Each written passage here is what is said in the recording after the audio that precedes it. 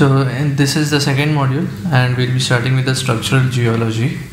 Now, structural geology has four distinct parts, and it's a very long module. The first one is folds, second faults, then third joints, and last one unconformity. We'll be studying all of them in details. And before going into the folds part, we'll be learning some basic terminologies which are required. So first one is outcrop. What does outcrop mean? The rock which is exposed on the surface of the earth is called as an outcrop. This is, let's say this is soil, and the rock is not only on the top of the soil, but it is also underneath the soil, right? So the rock which is exposed outside, that would be called as outcrop, and the rock inside is different. Okay, so this is called as an outcrop. For example, you can see these rocks, how they are inside also, but some part is exposed out. Then you can see this kind. Bedding, the second terminology, bedding. The layers of the sedimentary rocks are called as beds. So these layers, you see how they are there on the rock. So each of the layer will be called as a bed, and we have seen how the sedimentary rocks are formed. They are deposited layer by layer. That is, first layer it is deposited, then the next layer is deposited over that, and the third layer as well. So this is how the beds are formed.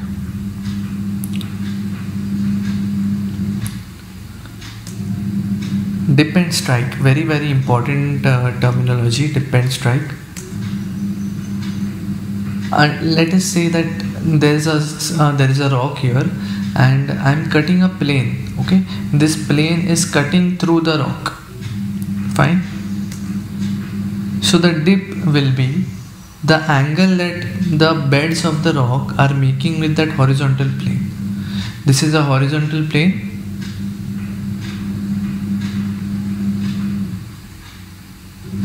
Horizontal plane, and dip will be the direction, the angle that the beds of that rock are making with the horizontal plane.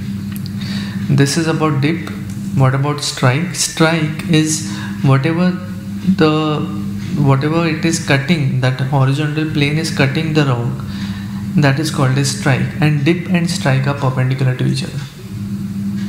Okay, so dip will be the direction like this, and it is the angle that the bedding are making with the horizontal plane, imaginary horizontal plane, and wherever that horizontal plane is cutting the rock, that direction, that horizontal direction will be called as strike, and strike will be perpendicular to dip. Dip and strike. Now, strike refers to the direction in which geological structure is present. The strike direction may be defined as the direction of the trace of the intersection between the bedding planes. So this is what is shown in this diagram also. The horizontal surface which is represented here, that I had shown previously as a horizontal plane, and this is that rock which is inclined. These are the beds of that rock, and you can see that the dip direction is this way. The dip direction is basically the direction along which the sedimentary beds or these beds of the sedimentary rock are dipping. It's very simple and straightforward. The dip direction means nothing but the direction in which the beds of the sedimentary rock are dipping, and the dip angle will be the angle between the dip direction and the horizontal plane. So this you can see here. This is the dip angle, and the strike is the one which is cutting this rock, with this horizontal surface of water acting as an imaginary horizontal plane. Wherever it will be cutting your rock, that is called as the strike. And what is strike angle? Now, if you see this from top view, I'll just try to draw here. Obviously, it won't be accurate, but I'll just try to draw. Let's say that from top view, this is that horizontal surface of water, and this is the rock. Okay, some, of course, here it is, let us say some arbitrary shape. So this is the strike, this interface will be the strike, and this is the strike direction,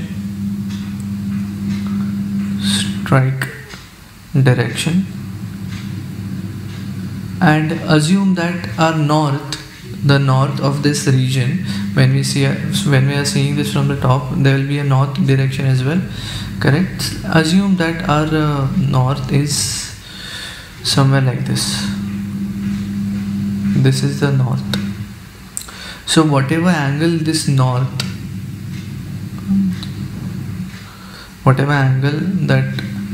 north will be making with your strike direction, that will be called as strike angle.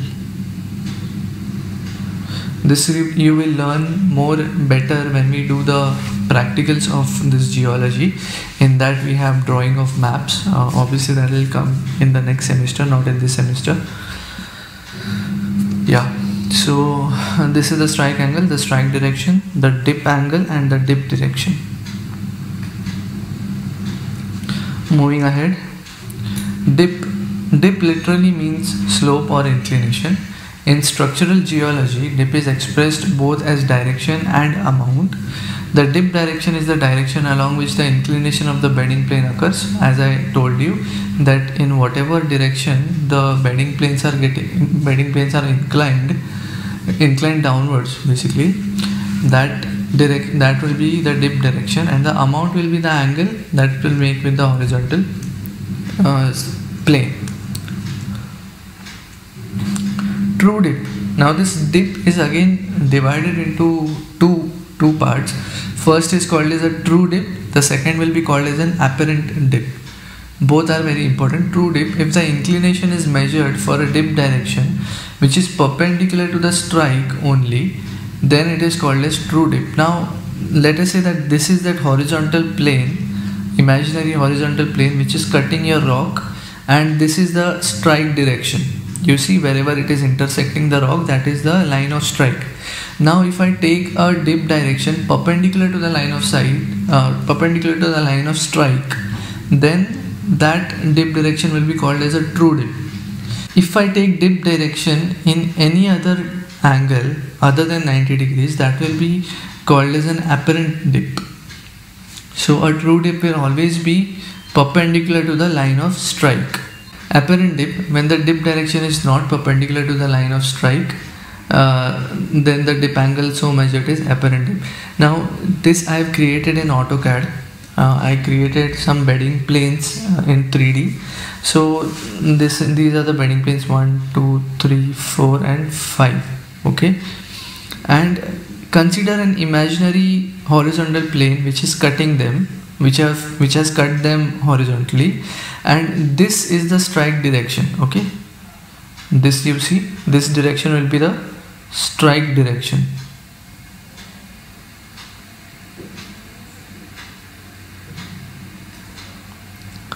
Now obviously what I said was the true dip will be the one which is perpendicular to your strike direction. So I have drawn two lines here, one line and the second line, and when we see them from top, we will see them like this. So this line will represent a true dip, and this line will represent an apparent dip. So actually when you see from top, if the line is perpendicular to the strike line, that will be called as a true dip, and if it is making any angle with the strike line, for example this, it will be called as an apparent dip. And here the angle between the apparent dip and true dip is 10.61966 degrees. So just keep this in mind. Okay, gamma is the angle between apparent and true dip. So this angle will be called as gamma, which is the angle between apparent dip and true dip. Next, what I am doing is that I will be cutting this rock, okay, imaginary rock, along true dip first. Like I will be slicing it like a cake, Okay, consider this as a cake, and this line of true dip as the line along which you will be cutting the cake. Okay, so I'll be slicing it this way and it will look something like this. Okay, and as I told you that dip angle is the amount of angle which the bedding plane makes with the horizontal. So this is the horizontal plane, this entire plane is the horizontal plane, and I am assuming the angle of this plane, this bed with the horizontal plane. So what it is coming is 11.88866 degrees. This angle will be called as the true dip angle. Okay, so beta, I will name this as beta. It is the true dip angle. Just remember these values will be required, and obviously these values are just for this particular example. For different examples there will be different values. Now what I will do, after I cut it in this true dip direction, I will now slice it along the apparent dip direction, like this, along this direction, and let's see what we get. So we'll be getting some like this, something like this, right? And the angle that we'll be measuring with the same bed and the horizontal plane, that will be called as an apparent angle. And you see what is the value here? It is 11.69068. So alpha, let us say I will name this as alpha, it is the apparent dip angle, and the value of this is 11.69068 degrees, and the beta, which was true dip angle, it was 11.88866 degrees, I think so, if I am not wrong. So this is true dip, this is apparent dip. What can you see? You can see that true dip is greater than apparent dip.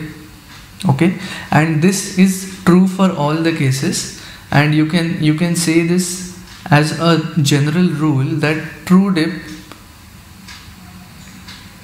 angle is the maximum angle that you can have, maximum dip angle that you can have. Any line which is not perpendicular to the strike line or any apparent dip at any angle will give you a value less than true dip always. So true dip will give you the maximum dip angle. Any apparent dip other than true dip will give you always a value lesser than your true dip. Okay, so this is one of the most important points in this. And there is a relation between these three values, that is tan alpha is equal to tan beta into cos gamma.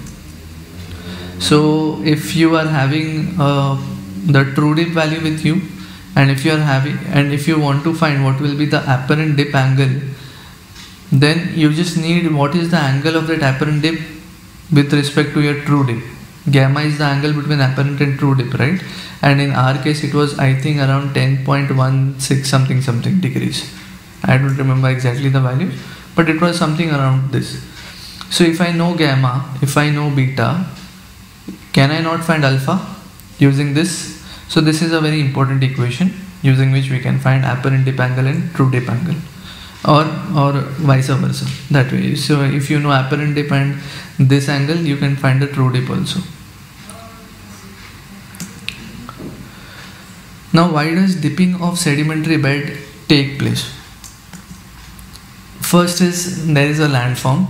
Okay, this is the first case that why dipping actually takes place. Why is the beds of the sedimentary layer inclined?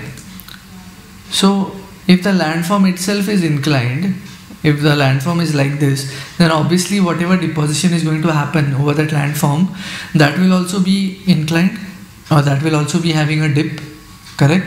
So dipping is the first reason of that is the landform itself, on what the deposition is being taken place. So based on this, we have primary or depositional dips. Sedimentary rocks deposited in an originally inclined basin having slope not more than 5 to 20 degrees have a dip equal to that of the slope of the landform. So if this is around 5 to 20 degrees, this inclination, then the dip of this will also be almost equal to that landform. Secondary dips, now the previous one was called as primary dips, now this is secondary dips. It is inclination induced in the beds of sedimentary rocks due to tectonic plate movements. So we had seen this also previously, how the tectonic plates collide with each other, and you can see that there is an inclination happening because of this. So the inclination induced into the rocks because of the tectonic plate movements, those will be called as secondary dips.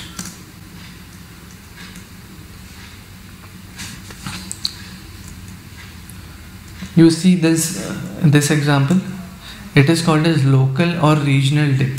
Local or regional dips are inclination of the rocks which are present, which are exposed in a limited area of observation. So you can see here that first of all, let me explain you what a regional dip is. Regional dip is the average inclination of series of formation over a wider area. So this theta you see, this is the regional dip,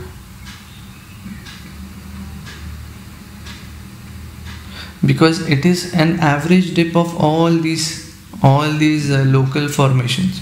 Okay, these local formations are averagely inclined at this particular angle. And local dip is what? Local dip is these small formations.